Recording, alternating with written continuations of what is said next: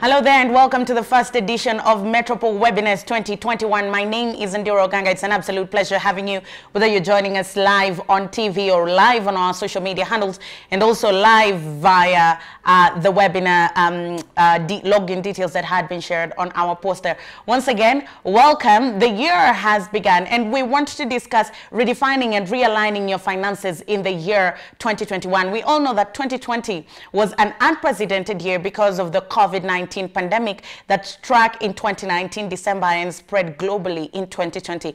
Its impact is undeniable. Kenya's economy has contracted from about over 5% in the year 2019 to negative 1.5% in 2020. And this is according to the World Bank Economic Survey of 2020. Now, this does not stop here. It continues, and the trickle-down effect is massive, which accounts for all the job losses that we've seen in the country. And if we just paint a visual picture, unemployment rates have risen very sharply in the country. According to the National Bureau of Statistics, unemployment gap between 2019 and 2020 grew by over 10%.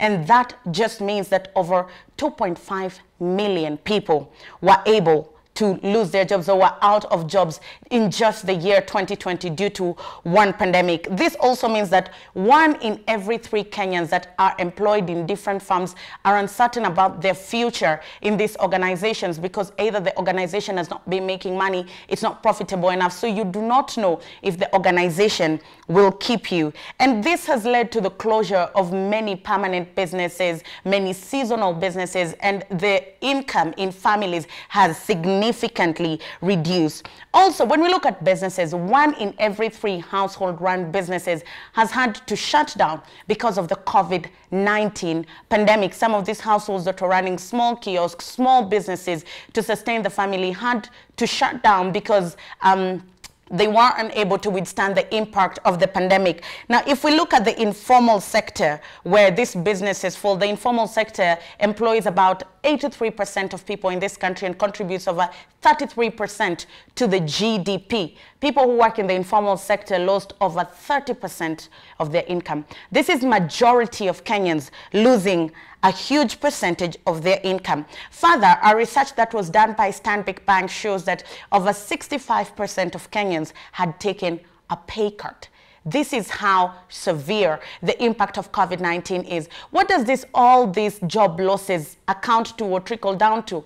2 million Kenyans slipped back to poverty, and this is according to the World Bank Economic Survey of 2020. The impact is undeniable. However, when we start the new year, how do we bounce back? How do we reposition ourselves from an individual point of view, from a corporate and from a business standpoint? How do you get back on your feet, get your money going, and get your financial groove back? That's the reason why we are here, and we are joined by a very able panel to help us put this into context. And our first guest is Anne Wambui-Gaither. She's the CEO and founder of Regal Africa.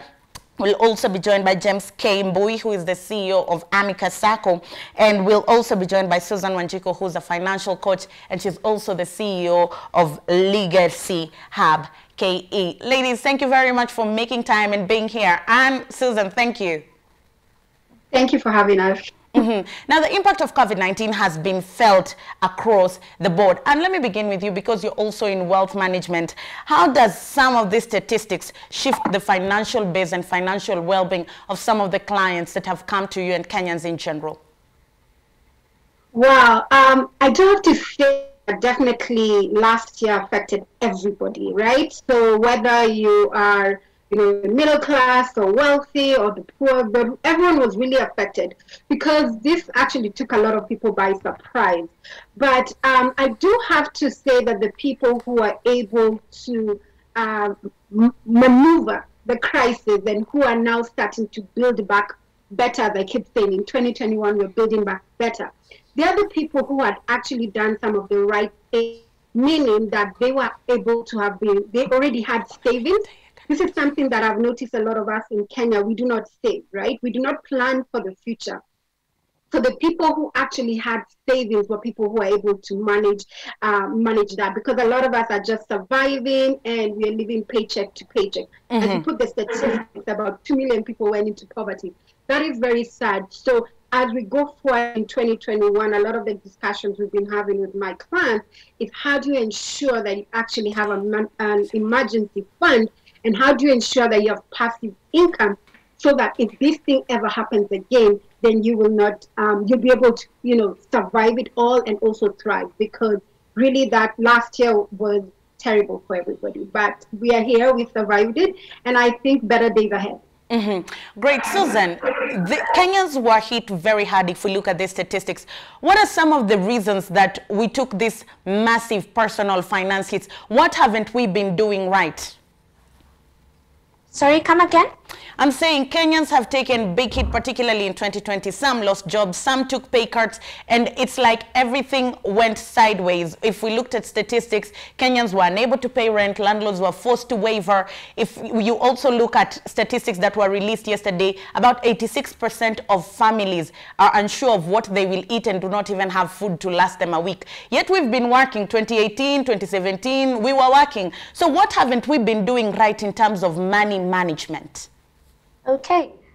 Thank you so much for having me. I think one of the things that Anne has raised is a very important discussion on having savings and having emergency funds, right?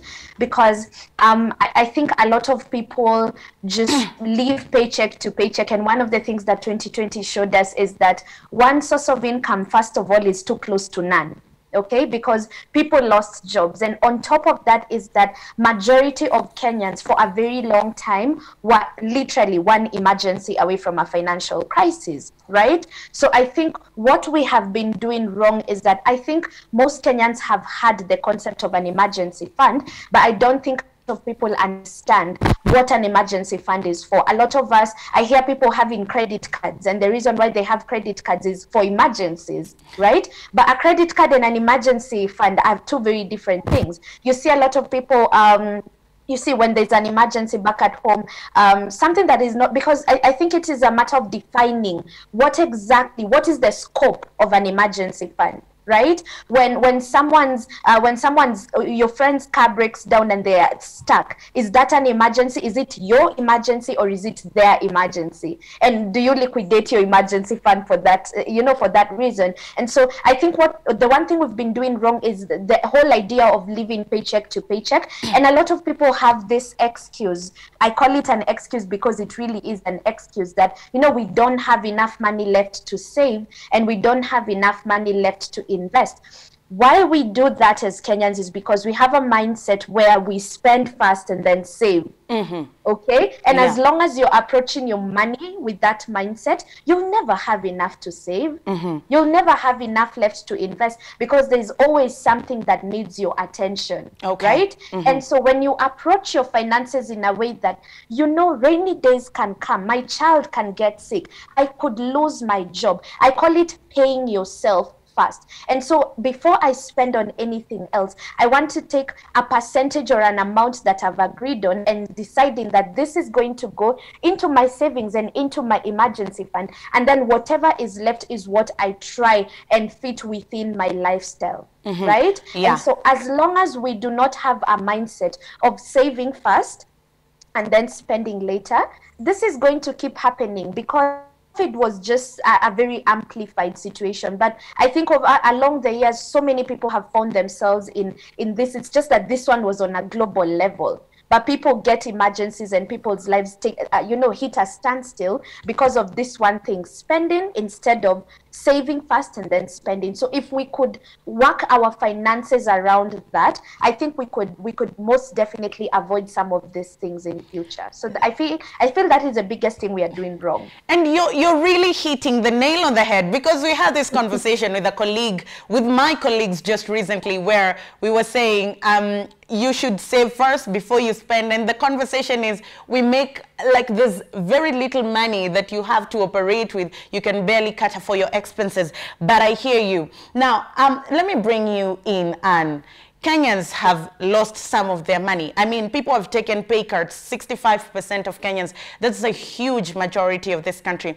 And the other day I was equally having a conversation with another peer of mine in the journalism industry.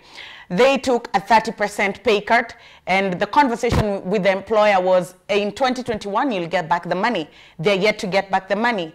And then all the benefits that the government had given us in terms of relief packages have been revoked. So now my colleague, instead of earning 100%, is earning 35% less. That makes him, he has 65% of his revenue, but his expenses are the same, bills are the same, he still needs to save. How do you adapt to this new pay slip that you have and the money that you have at hand? All right, I do have to say, as humans, we are adaptable, right? So if you get a pay cut, you have to adjust. You have to actually cut off what is not necessary. I know, especially as you keep making more money, most people tend to now start living a better life and have more luxuries. Because I always tell people, once you have a pay cut, you actually have to now relook at your finances, what we call cash flow management, which is basically budgeting. You go back to the drawing board and say, what is it that I need to do to cut these expenses? I've also been telling a lot of people that even though you got a pay cut, there are certain things that you're not spending anymore. For example, a lot of people are working from home, so you don't have to pay for transport. You don't have to pay for lunches or drinks that you used to. You're not going and spending things that you used to do before. So that is a way for you to start cutting. So the thing about this is, again, just going back to your budget and saying, okay, this is my new reality. This is how much money that I am making. These are my expenses. Some of these expenses are fixed, right? Like there's nothing you can do about it. Say, for example, rent. You can relook at it and say, you know what, I'm living in this neighborhood, which is quite expensive. Can I change and now go to another neighborhood whereby it is less expensive? So you have to readjust because, again, in a new normal, you can't do things the way it used to. That's what I've been telling a lot of people to do. If you have a pay cut, be mindful about that. The other thing, and Wanjiko, I think, alluded to it, around the fact that people need to start thinking about multiple sources of income. If you only have one job or one source of income, it can be taken away from you. So another conversation we should be having as Kenyans is, okay, and a lot of people have that. A lot of people have side hustles. So again, you should be asking yourself, okay, even as I manage my budget, do I have another source of income that I get so that I can be able to make more money? Mm-hmm. And I've been telling a lot of people, it doesn't have to be just local, right? It actually can be international. You could actually be doing business online and making money from around the world. So again, the opportunities that I am seeing is, even though you have to do some drastic things with your budget, there are also opportunities when it comes to making more money through multiple sources of income, and that's the way you're going to be able to survive and thrive. So to just play devil's advocate here, particularly for the person who might be watching and does not have a lot of information on personal finance, when you say there are things that you can cut out, these are probably wants because needs are a given. What are some of these things and things that you can afford but now cannot afford and you can live without, that you should cut out of your budget? Okay, so I say basic. Food is important, right? Mm-hmm. Shelter is important. Those kind of things you can't do without. Like I said, if, for example, you're living in Kilimani and you can't afford rent anymore and it's not a mortgage, you can actually move to another which is cheaper, right? So if it's food, maybe you used to eat out or used to, go and you're eating, meat every day and lobster, whatever it is, extra, right? Lobster is really extra expensive. Stuff. You can now reduce it, and now you're taking ugali and sukuma wiki. So what I'm just saying is, you can actually just say, look, I can reduce where I need to reduce, right? Yeah. And a lot of the times when we look at it critically, there's a way to cut off some of those expenses. And I've experienced it myself, I like certain things, I like going certain places, but because when now I became cautious about my money, I had to reduce it. I had to reduce my expenses because I realized for me to survive this crisis and thrive in the future, I have to cut off the extras. You have to cut off the extras. And a lot of us are living beyond our means. A lot of us are keeping up with the Joneses. A lot of us are doing sometimes things that are not necessary. So that's what you need to start doing. And that's why you need to write it down. Okay. You need to actually keep track and say, these are my necessities. This is what I am spending. School fees, food, you write it down. Then the extras, I don't have to buy new clothes. right? I don't have to go to the salon. There are some things you don't have to. That's what you cut off. Susan, let me bring you in, Susan. We've talked about those who've lost a particular amount of their income, but there are 2.5 million Kenyans that lost their job. And I have gone through this myself. I've been fired before. And it's honestly not a good feeling, and it's not a good place to be. And the first thing that you think about is, how am I going to survive? And money economics begin ringing in your head like never before. For that person who's been fired or they lost their job, money-wise, where do they start? How do they arrange their financial books? Okay, that's a very good question. One of the things that I think, and Anne has already touched on this, is sizing.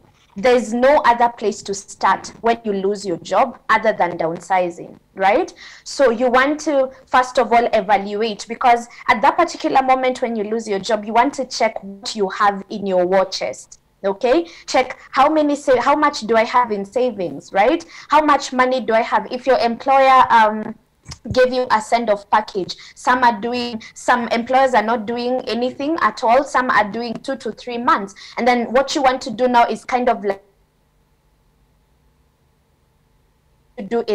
clearly define what your needs and wants are. That people saying, I need this, or do you know what a need is? You know what? And so on, of course, needs and wants are very relative, depending on an individual, right? So you want to clearly and very objectively have a conversation with yourself to identify what needs are at this particular point in your life and what wants are. And then once you've been able to literally, as Anne is saying, write down a list of needs and wants and things you're doing away with completely. They're not even making it to the wants list. The second thing you want to check is, now, in tandem with these needs and wants, what do I have in my war chest? This is the amount of money that I have. And then look at the basic necessities that you know for a fact you cannot do without. First thing, you need housing. Second thing is food. If you have children, you probably have a conversation either with school, because one of the things I see that really drags us down when we lose our jobs is a secret, right? And this is one of the things that even as I'm clients, I tell people, money and job loss, or whether you, whatever, how much you earn, and it's more mental and emotional than we care to admit, right? Want to kind of like let the information be out there that, you know what, I just lost my income. And if we did that, able to get reprieve on some areas of our lives. I know schools that would allow period up until you're able to organize yourself. I know creditors a break from your loan repayments, right? Just because you've been honest. So the first thing, as we've analyzed your needs and wants, look at what is on your war chest, and then the third thing, communicate to people, the people that you pay, the people that need to know that I no longer come and this is happening. The fourth and the most important thing to do is look at your expertise, see what you can start you have. I tell people time and time again, the reason why most people are not successful is we have two terrible mindsets. The first mindset is, I can't be a hustler, because we think starting a hustle means you're being a hustler, right?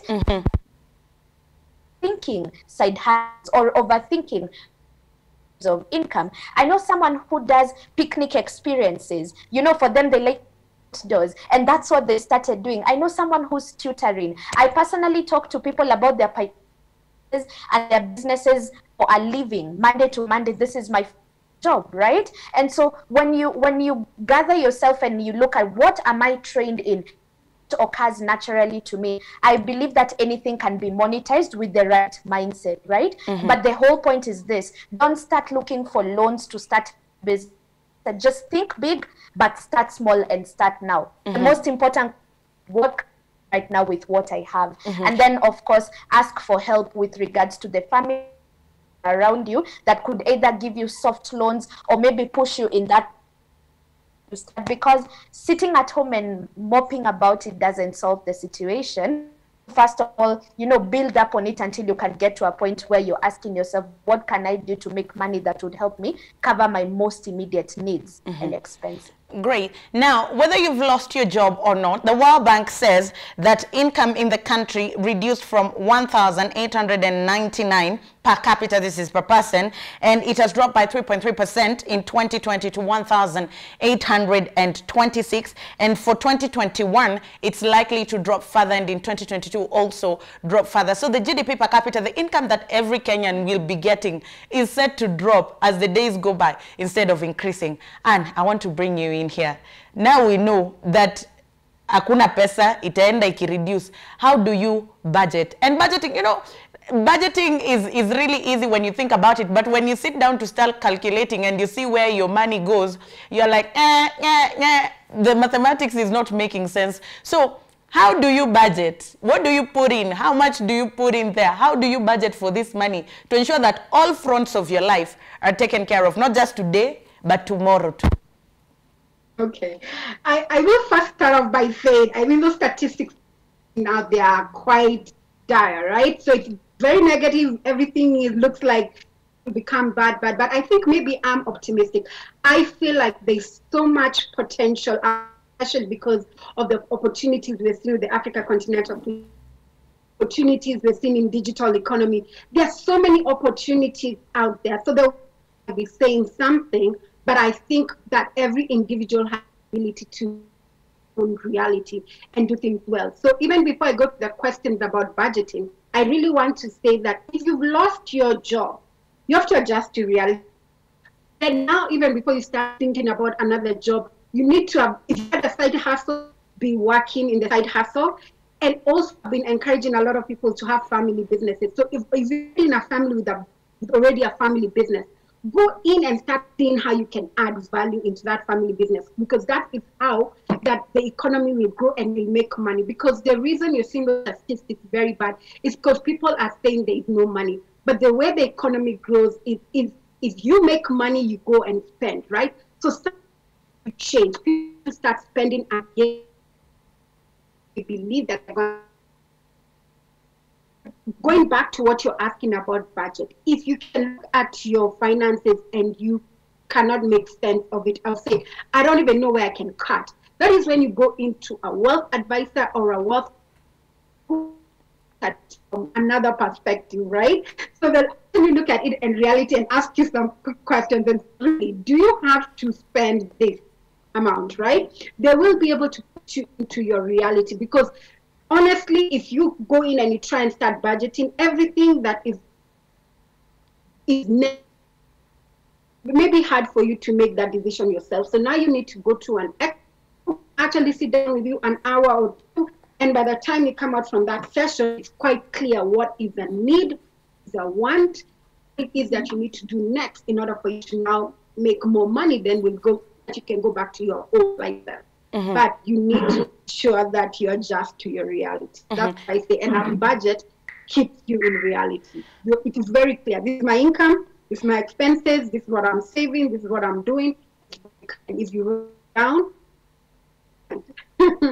yeah. Susan, do you think, or have you encountered a model in your years of financial coaching? Is there probably a universal model that somebody can use as the basic principle for budgeting? Expenses take certain percentage, saving certain percentage, and maybe leisure a certain percentage? Yeah. So one of the things that I would love to just point out is a lot of people think having a list of expenses or a list of budgeting, that is not budgeting, right? One of my favorite financial brains is Dave Ramsey, and he says that budgeting is telling you instead of wondering where it went, right? And so when you're thinking about budgeting, 4 important things you need to consider budgeting. The first thing is investments. Okay, as we said, we are paying ourselves first. We are the mindset. Let's not just for mandatory bills and expenses. Okay, so savings and investments. The second thing is debt repayments, especially if you're in debt and you're trying to get out of debt. That's very key.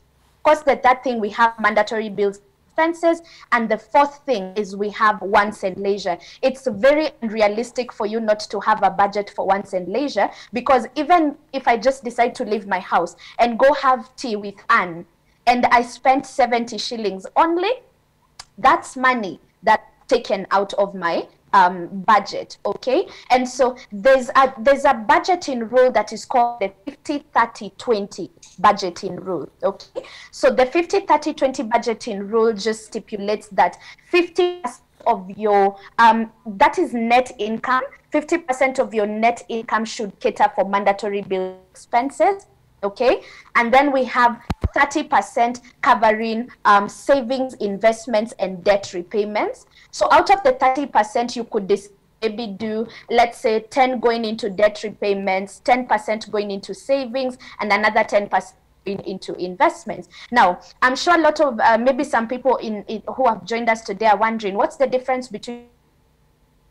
It's a very big difference. Saving is capital preservation. If I put 50,000 here and I come back 6 months later, I'm gonna get my 50,000. But investing is growing my money. Investing is putting my money in an asset that by the time I come back 6 months or 1 year later, I no longer have the 50,000 that I put in. Okay, I have what? I have maybe 70, or my money has grown. Now, before we even get into the other percentage, let me just weigh in on saving and investing and the differences and why both of them need to come in. Now, why do you need to invest? Why do you need to take investing seriously?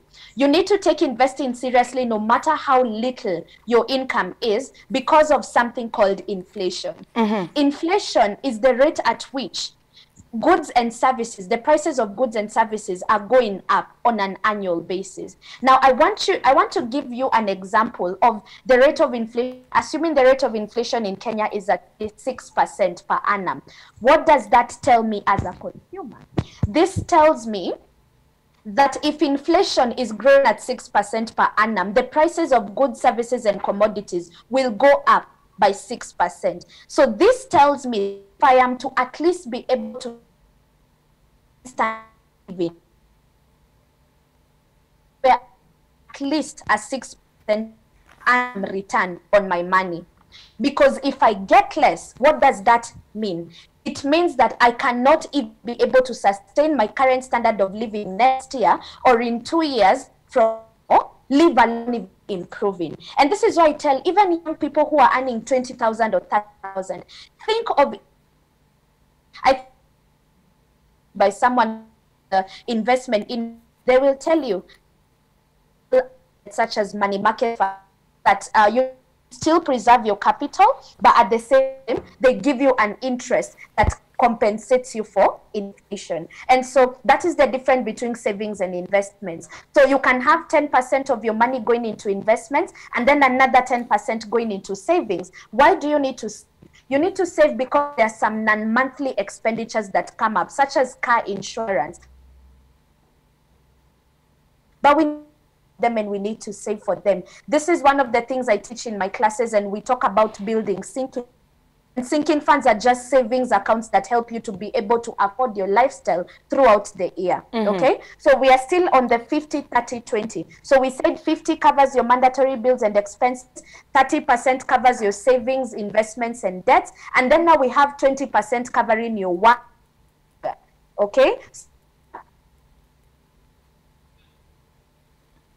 anniversaries, people who like themselves clothes and makeup and candles, whatever it is that serves you right. Now, this is just a rule of thumb. 50-30-20 is a rule of thumb. Depending on the stage of life that you are, you could decide to switch it up. Okay, so assuming, like currently myself, I am just now starting my family, not have kids, it's just myself and maybe my spouse. Currently what we are doing is that instead of 50% on bills and we are saving 50% and investing, because we are cognizant of the fact that a time will come that we will have school fees and we will have to be able to save. And so you can play around with the percentages depending on what stage of life you are in. So when you're budgeting, those are the 4 things that I'd really advise that you strongly consider regardless of your income. Okay, and maybe one last thing I could say is that if your mandatory bills and expenses exceed 50% of your income, that is a sign that you're living up to your means. A life you cannot afford. and you cannot afford your lifestyle, and so that means you need to bring it all the way down. And in fact, if your rent is more than 25% of your net income, you cannot afford the house you're living. That's okay. That's a lot of math. That's a lot of math that we have to do. Say the basic salary for many Kenyans in employment is about 100,000, which means your net will be 75,000. So how much should your rent be? Where do you cap your rent? Your rent should be at least a minimum of 25% of your net income. It shouldn't go past that. So that means if you have a net of 75, your rent should be about 15 to 20,000. Oh yes, yeah, okay. Yeah. And so you see that those kinds of realities, when you call yourself for that kind of meeting and you actually do the math, you'll realize a lot of us cannot afford the houses we live in. A lot of us cannot afford the cars we are driving. A lot of us cannot afford living in the neighborhoods that we live in. And so when you're cognizant, I keep telling people, when yourself living paycheck, it's not an issue. It is a spending problem. Okay. We need to address spending. Okay, so my director is telling me, let us also talk about tule mtu wako huko chini. Probably you're making 24,000 who have not been taxed, so currently they're tax-free. Of your 24,000, if we're doing with 50, 12,000 will go to your bills. Mandatory bills and expenses. And then about 8,000 will go to saving, investment, and debt. And then now 20%, which will be about 4,000, will go to luxuries. Enjoyment, exactly. That's what you're using. And then you see. So you have to limit your enjoyment to 4,000. But then now, here now is the catch. Who says you have to? You see, this is where the conversations on additional streams of income come in. I'm never an advocate. If you asked me what I would pick between cutting costs and making more money, I would definitely the making money option. And you see, that is the mindset that we need to embrace as Kenyans. That is what the 844 system is not teaching us. We are trained to just be employees, right? At what point do you, because I keep telling people, even as I'm working with my clients, we always hit up a place where we cannot cut expenses any lower than what we have cut, and there's still not enough money. So the next conversation we need to have with ourselves is, how can I generate additional streams of income? And we'll get to that in a bit, but there's something that you've mentioned which is very important, that there's a level where you cannot cut your expenses below. And when the year was starting, I tried to do that. I sat down with my budget and I cut and I cut and I cut, but I still couldn't hit my saving targets. And it only occurred to me that even if I took my whole salary and saved, I still won't hit my saving targets. And it was time to diversify my sources of income. Exactly. So that is what that informs you. And just add in there, Adira, because that's something I talk about all the time. Go ahead. Reality is we don't have enough money, right? Right? We will never be satisfied, right? Even somebody, and let me tell you, the person who at the bottom there, if they got a wheelbarrow or a car, they feel like they have achieved.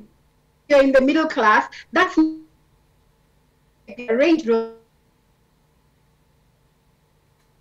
Anna, are you with us? Actually, she mentioned earlier, if you have to have a budget for the income that you make, let's say, for example, salary, any other luxuries, right? If you want to spend extra stuff, then you actually have an additional source of income, which is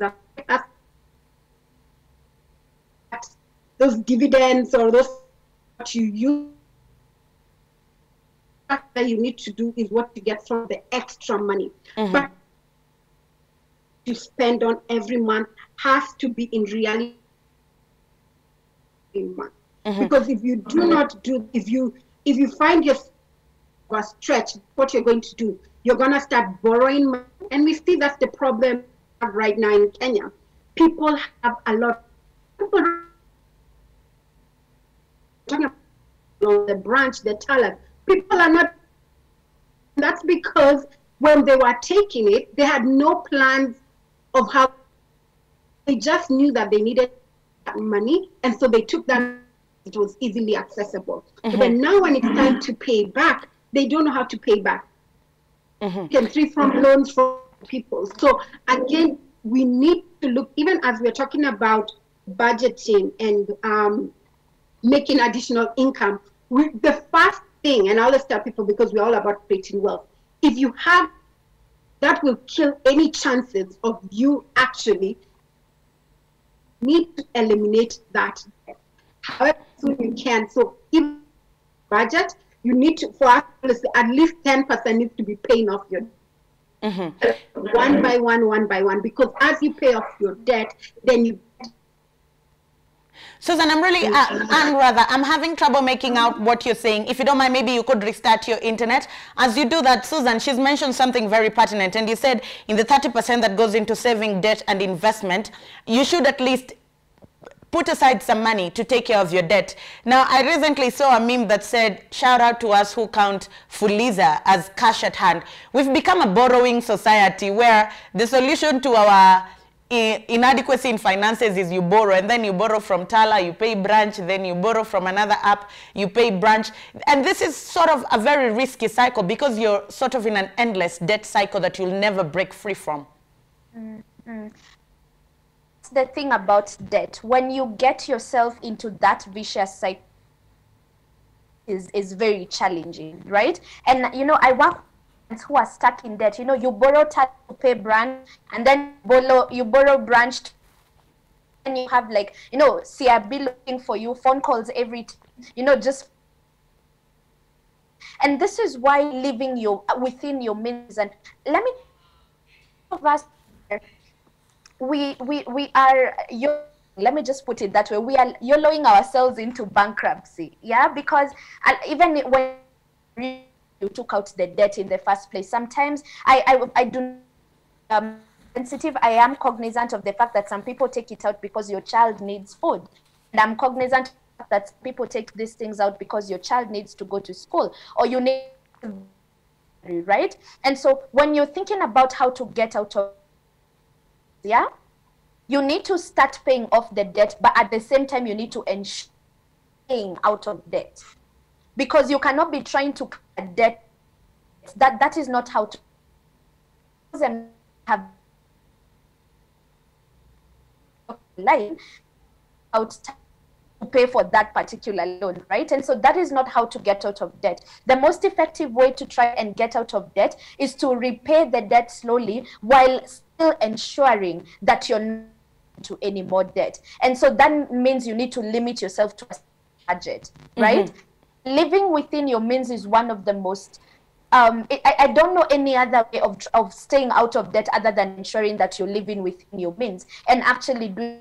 And if we didn't care about people's opinions, if we didn't care about societal, we would live within our means, right? And for me, one of my favorite mantras as an individual is that people's opinions don't pay my bill.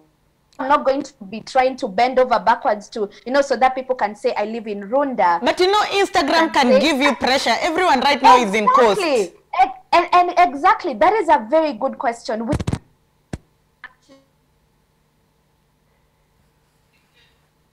Susan, are you with me? Okay, we'll come back to Susan just a little bit. Probably she's gone to Instagram to drag all of you who are drooling over people's pictures that are in the coast. James has just joined us. James, if you can hear me, thank you very much for making time. Challenges of technology, but we are very glad to see you're here. We are discussing debt, and I think you found the conversation at a really great place. How does the loan book for your circle and circles look like, particularly in 2020, where people were did not have enough money to go by and relied on borrowing, and even businesses were going through it and most of them relied on borrowing? How did the loan book look like, and how was the credit relationship between you and some of your clients? Thank you very much for that question.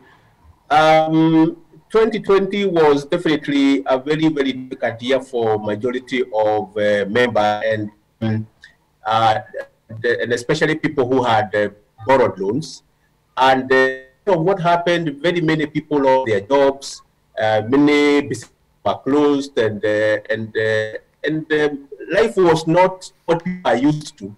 And a lot of us were suffering because that is not, everybody was suffering. People were meant to stay in their houses, which is very unusual. Children had and so forth. And a lot of our members coming to structure either loans or they loans because they had closed their businesses, and especially schools who are our members.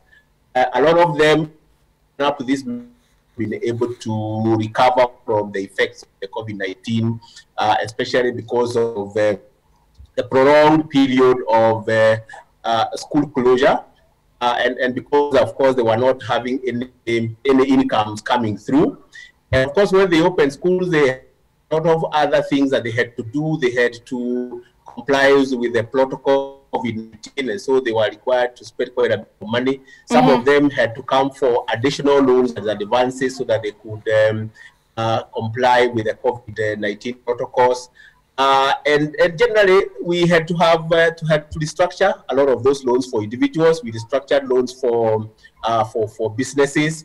We also had to come up with some new products so that we could try to support families, individuals. They were borrowing emergency loans, and even as we were borrowing emergency loans, we had difficult times because we were borrowing loans. Some of them did not even have incomes. And we had to see, we saw a lot of members coming to withdraw some of their savings, that especially for those having some savings for emergencies, a lot of those monies were withdrawn in the year 2020. But also, interestingly, for quite a number of people, we saw also a lot of people coming to deposit money because people were unsure about tomorrow. And so everybody was trying to save whatever little monies they had. We have seen people becoming very cautious about their expenditure. Remember, there was a time we got to a point where you could go to hospital. The hospitals were not there. You could not even get a hospital bed. You could not get an ICU bed. And people were a little bit careful. Again, we had issues because we also had people who were unable to repay loans even before COVID-19 came. And again, we could not stop. We were trying to sell to auction their properties and so on. But again, it was not easy for even an auctioneer to get a buyer. Even up to this minute, that has not recovered. We are still having challenges, even auctioning properties for people who are completely unable to get their loans. If you look at the day race, you'll find a lot of auctioneers trying to put things for sale, and they cannot be able to actually get buyers. And therefore, it has not been a very easy period of time. And it is a learning time for all of us, that we have these things that we are talking about, that we keep telling people, that is important for you to have an emergency fund. It became a reality in 2020. It is important for you to save as you can. It became a reality in 2020, and especially for business people. Business people do not appreciate the need for savings. They actually believe in just doing business rather than saving and investing. And when they invest, they just think in terms of investing in properties like rental houses and so on. But again, what we saw in 2020, even rental houses, the rents were not being paid. Yes. But those people who had invested and saved money in financial institutions, those people were in better placed than people who had put in investments elsewhere. And therefore, it was a learning period for all of us, businesses, financial institutions, and everybody. Yeah. And I don't know if you've joined us back. We are doing the final home run. And I want to talk to you briefly on investment, as James has mentioned, traditional asset classes versus the new model of investment, the money markets fund, buying treasury bonds, buying stocks. Briefly, because people can earn dividends from this. Though 2020 we saw many companies opted not to pay dividends because of reasons that we can all understand. Some did. But where do you start in terms of investing? And you can weigh out the options very briefly. Traditional asset classes merged with the new asset classes that we're seeing. Okay, thank you very much. This is a subject I talk about all the time. I want to start off by saying, when you're looking at your investment, you need to diversify your portfolio. As the gentleman earlier mentioned, a lot of people traditionally, everyone put their money in real estate, whether in land which doesn't, generate any income, which I always say you want to manage that, But also a lot of people thought like, you know what, if I have rental property, be it residential or commercial, I will always have income coming in. And that's part of what we encourage people to do about passive income. But last year, we realized that if people cannot pay rent, then you don't have that income, right? So again, when we're talking about diversifying your portfolio, you need to look at different asset classes. So real estate is one asset class, but then now you need to start looking at, for example, now more liquid assets or more money managed funds, right? So if you want to have an emergency fund, I personally encourage everyone to put it in a money market fund. I always tell people you need to put at least, before I used to say 3 to 6 months, but now we're saying 6 to 12 months, just because of COVID. So you want to put that into a money market fund. What a money market fund is, it is a fund that is managed by a licensed fund manager who is licensed by the Capital Markets Authority. And the great thing about funds and why a lot of people to invest in money market funds is the fact that most of the investments that are put in this money market fund are very secure. So you'll see that these fund managers are putting money in government bonds, treasury bills, I mean. They're putting this money in banks. They're putting this money in commercial paper. They're putting them in short-term securities, which if you went yourself to the bank, they'll probably give you 5% or 2%. But then because you go with a fund manager, the fund manager is able to get higher interest rates. So that is why you want to have the money in a money market fund. Okay. You want to put some of the money in a income fund. So what I'm going, you have to diversify your portfolio. You can't say everything is in really. Be able to say, I need some money where I can access it when I need it. And so you diversify your portfolio so that if one part of the one asset class is affected, then you still have money that you can be able to access. Okay. So you always have to look at your investment portfolio holistically, and you want to work with a wealth advisor who can be able to advise you with that. And Anne herself is a wealth advisor. We'll attach all her details on our social media platforms. Susan, you're parting short, something you're very passionate about, an emergency fund. 2020 cannot beat any other year that has taught us the importance of an emergency fund. How much money goes into it? How long does it take to mature? And under what circumstances do you go to your emergency fund to sort your emergency? All right. So what you do is that you want to look at what your total living expenses are in a month. Okay. And so if my total living expenses, and when we say total living expenses, we don't just mean mandatory bills and expenses like rent and food.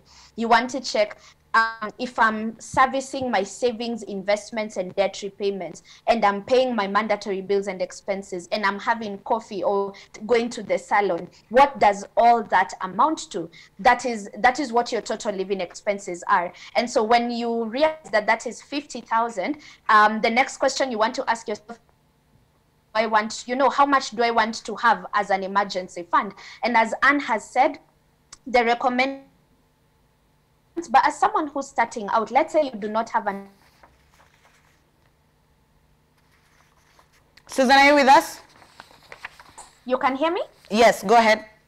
All right. So as I was saying, if my total living expenses are 50,000 every month and I want to have a 6 months emergency fund, that means that my target for my emergency fund needs to be 300,000. Okay, so what you do is that you ask yourself, how long would I need to build an emergency fund of 300,000? So you can be putting 10,000 or 20,000, however much, 5,000 or 2,000, depending on the percent we talked about and how much you're actually earning. So this is how you build an emergency fund. One of the things that I like telling my clients as a disclaimer is that please don't push yourself to build an emergency fund overnight.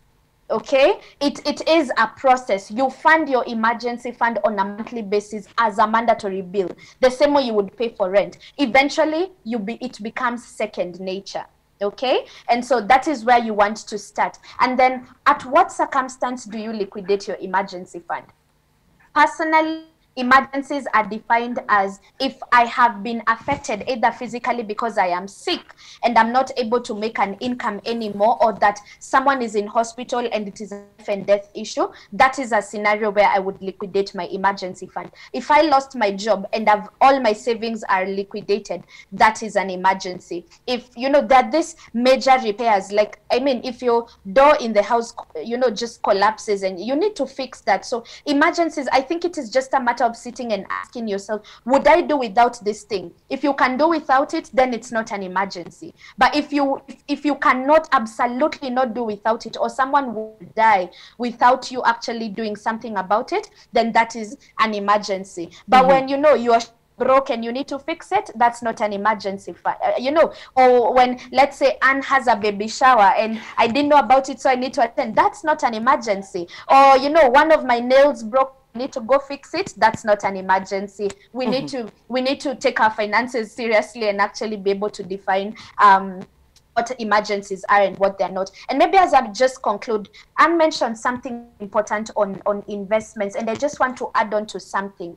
Please don't invest because people are telling you that this thing has money, or this is where the money is, or this is. I'm a strong believer that your investment choices have to be informed of financial goals. Okay, and so what are my financial goals? I want to retire early, then I need to invest in a pension fund. What is my other financial goal? I need to have an emergency fund, so I'll put some money in a money market fund. What is my other financial goal? I want to own property and to buy land in the next 5 years. I go to Amica and ask them to open a circle for me so that I could be able to have some credit facilities as and when I need to buy you know, a high like high investment kind of like asset, right? So don't just, you know, I see a lot of people saying, you know, jumping from one share to another, from one company to another. You need to let your investment choices to be guided by your financial goals. So we don't start by asking people what are the best financial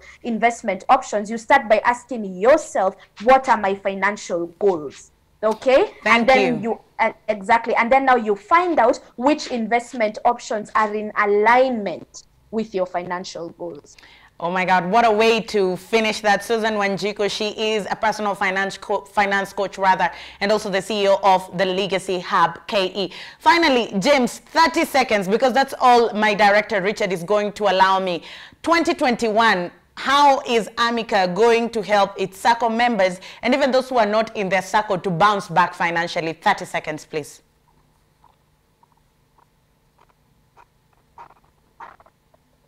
James, are you with us?